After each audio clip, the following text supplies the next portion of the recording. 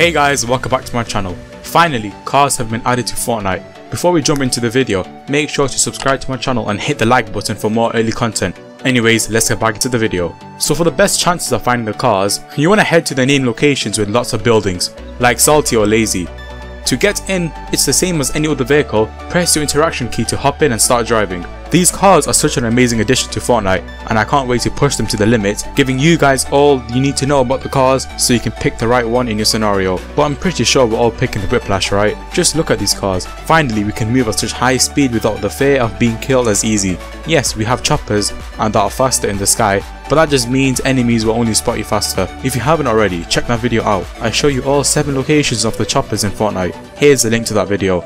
As I was saying, finally we have fast vehicles that can drive on land, but the counter is fuel. I made a stats video of the cars previously, and in there I show you that the cars will only be running for 3 minutes before needing a refuel, and that's only on max fuel. Some cars only run for 90 seconds, so you will be refueling quite a lot. But as I guessed, the addition of jerry cans will fix that problem out, even though you could refuel at a gas station, but that's a bit risky, as you will always find campers waiting for people running low to walk in the trap. Now about those jerry cans, it appears as though it won't be added into your weapon slot, but you will have to carry it until you use it, so you are unable to fight until you run a refuel. Also, if someone shoots the jerry can in your hand, it will deal 99 damage, leaving you on 1 HP if you have no shield, that is.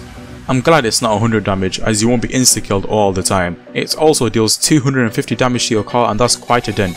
Anyways, that's it for today's video. Make sure to subscribe to my channel and help me grow. Like the video if you enjoyed. Stay tuned.